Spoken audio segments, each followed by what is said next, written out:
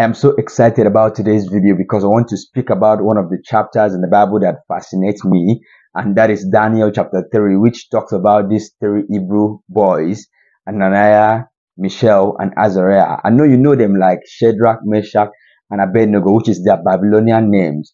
Now, this story is so fascinating to me, and for the course of this video, I tag it the mindset of faith, because I could see that these guys had the mindset of faith. And what do I call the mindset of faith in a nutshell? Is you having a mindset of, even if God do not help me, even if it does not come true like I think it should, even if I am not healed in my body, I am not losing my confession that He is God. And it's also this mindset of saying I am serving God unconditionally, which is I am not serving God based on what God will do or will not do for me. I am serving Him because He is God. That alone is enough. So that is what I am getting into with this video. And this is to encourage us, because most of the time we find ourselves becoming conditional Christians. Now in Daniel chapter 3, the story starts by the king Nebuchadnezzar setting up a statue and asking everybody to worship that statue. It is fascinating that in today's world, if you want to compare what is happening today, there are so many statues that we are worshiping, and it's as if there's a subtle way that the devil is making us to bow down to worship him, even though we are not seeing it. Nebuchadnezzar have made this statue, and everybody has been commanded to bow and worship when they hear the sound of the instrument. But these three guys did not obey that, because of the fact that they are intimate with their God. They are intimate with their faith. The Jewish law said, have no other God. Thou shalt have no other God before me. So these people, they know that there is no room for compromise. There's no room for conditionality, which is, if God will save us from being thrown into the fire, then we are going to stand on our confession. They did not have that kind of mindset. They had the mindset that we are not bowing. So now they've been brought to Nebuchadnezzar. When they were brought in front of Nebuchadnezzar, he asked them, is this true that you don't want to bow down and worship my statue? Now let me give you a second chance. They are going to play the instruments again so that you will worship. It's their answer, their reply is what beat it. Let's read it so that we can see from the scriptures. Shadrach, Meshach, and Abednego replied, O Nebuchadnezzar, we do not need to defend ourselves before you. If we are thrown into the blazing furnace, the God whom we serve is able to save us. He will rescue us from your power, your majesty. But even if He doesn't, we want to make it clear to you, your majesty, that we will never save your gods or worship the gold statue you have set up. This is so beautiful and so fascinating, that what level of faith did they have that they could say this in the face of a real threat? This was a literal fire. And at this point, Nebuchadnezzar is vexed that they increased the fire 7 times how it was burning, the blazing furnace, for them to be thrown into the fire. And they did not lose their confession.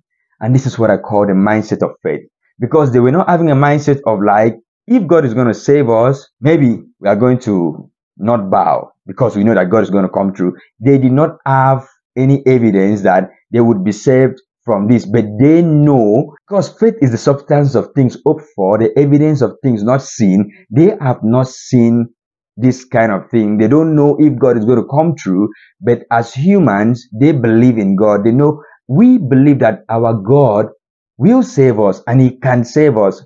But then as humans, even if He doesn't come true, even if He doesn't heal me, even if He does not give me the job, even if He doesn't make me get married at the certain age that I said I'm going to marry, even if I do not get rich like I thought I would, even if the breakthrough will not come, I'm not changing my confession. And that's where we should find ourselves with this mindset of faith, that it is not about what I get from God, it is about getting God Himself. Now, the first thing I want to dig on is conditional Christianity or conditional Christians. A lot of believers are in a place that they are only serving God for what God will do for them, such that they are saying, if God heals me, I will do this. If He does this, I will do this. Now, it's like I'm giving God these conditions. If you want me to follow you, you have to do this for me. If you want me to serve you, you have to prove yourself to me. No, that is not the heart. But we are living in a culture that the devil has a subtle way of leading us to bow to him. Now, these guys were told to bow, and there was a real threat to them that if they don't bow, they're going to lose their life. But they said, what is our life to us if we have him? What is our life to us if we can save him? This thing so fascinates me and like encourages my faith, because this was a real situation. And we are living in a world that when Christians come to face some, tribulation that looks like fire, literally you're being fired from your office, you have been given a threat that you'll be fired, or you do what they tell you to do, or you bow, because that is picture. And we have conditional Christians who are telling God, God, you understand. God understands. I didn't have a choice. No, you have a choice. And it is not easy. It's easier said than done, but it is a place of us building that belief that we get to know that God is able to do everything, that there is nothing impossible with God. And these guys knew that so well that they said, we know that our God is able to save us from this fire. He's able to save us from your hands. But even if that part, I'm not doing God a favor by following him. He is the one that favors me and loves me. So I'm not doing him a favor to come to him, to serve him, to walk before him. He is doing me a favor because I need him to live. In him I live, in him I move, in him I have my being. Without him, I cannot survive, I cannot live. He is the very life in my lungs. So you should come to a place of knowing that God is not an option, so that you can pick and choose. Oh, today I will go to God. When he does this, I'm going to choose him. No, it's not an option. He is the only option. If God will not help me, no one else can help me.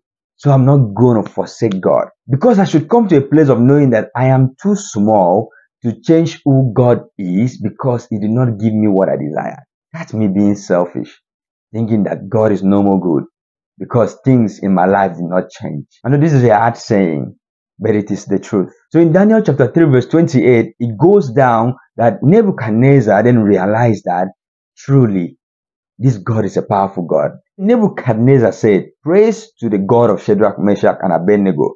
He sent his angel to rescue his servants who trusted in him. They defied the king's command and were willing to die rather than save or worship any God except their own God. I wish we could have this mindset of faith and trust in God, that we denied the big opportunity that looked good. It seemed like it was God, but underlaid, we realized that it wasn't God because it wasn't honoring to God. That we forsook some things and laid it off and be like, I'm going after God.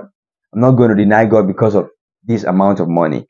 I'm not going to deny God because of this relationship. I'm not going to deny God because of this person. I'm not going to deny God because of this church. The next thing I want to talk about is compromising Christians.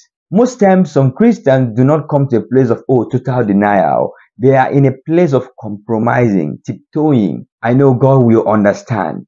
God knows I am just a human being. God knows that you can choose him against every other thing else, if only your heart is aligned to him. Because he knows that everything you need are the easiest things for him to do for you. But the harder thing to get is to get you to believe him, to get you to trust him. And whenever the devil comes, the devil brings these subtle ways for us to compromise, so that he presents us with the things we so desire, the things that look good. And that's why I say that every good thing is not God. Every good opportunity is not God.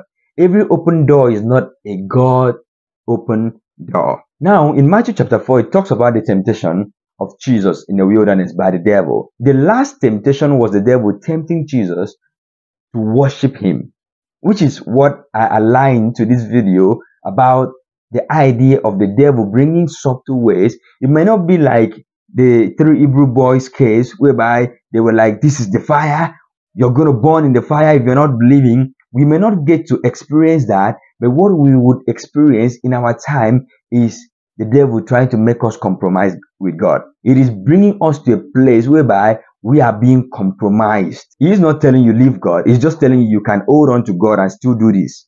He's just telling you you can hold on to God and still hold on to this other thing. You can hold on to God and with your idol too. It's this compromise of bow down and worship me. Next, the devil took him to the peak of a very high mountain and showed him all the kingdoms of the world and their glory. I will give it all to you, he said, if you will kneel down and worship me. Get out of here, Satan, Jesus told him. For scriptures say you must worship the Lord your God and serve only him. We may not necessarily experience the challenge of faith like it was in the book of Daniel chapter 3, but every day we wake up, we are experiencing a challenge of our faith by what the culture is pumping into us, by what the society, the mindset that is being pumped in, and then the things we now accept as normal that was not normal. The things that are actually abnormal, that are against God, that we're not normal. We are now embracing these things and we feel like, no, it's the culture, things are changing, and then no, God's laws and God's principles do not change because God is eternal. His principles are eternal. So we should come to a place of, I am having this unconditional service to God. I am aligned with God. I want to trust God with all my heart. Whatever God says, I am going to stick to that. Even if I do not get everything that I want to get, even if I do not get all I desire in the office, as long as I am serving God, that is enough for me. And I would challenge you that if you are genuinely standing on the side of God, there's nothing that can stop God from giving you everything you have ever desired. Now, the truth is, if you read that Daniel, you realize that they were promoted just for the fact that they stick to God. And God made sure that they were promoted even higher from where they were before. So it is never a loss. You are never in a place of losing when you are having faith in God, because scripture says that he that has faith in God believes and knows that God is a rewarder of them who diligently seek him. You are not seeking God for the reward. You are seeking God for him, that I may know him, that I may be acquainted with him. It is not I'm seeking him so that he will do this. It is not that conditional Christianity that you are like, God, I'm seeking you, do this for me. It is this wholehearted, unconditional service. God, I am here. I don't have any other option except you. You are my only thing. The one thing I've desired of the Lord, and that alone will I seek. I hope this video has spoken to you. I hope it is beneficial. Let me know in the comment section how this video has spoken to you. I am Uwem Akpan. This is my YouTube channel. Do so well to hit the subscribe button and share this video to your friends who you would love for them to have the mindset of faith that even if they don't get everything they want to get from God, that is not an excuse to let go of God and embrace whatever other thing is on the other side, because it pays to serve Jesus. Thank you and God bless you. Bye-bye.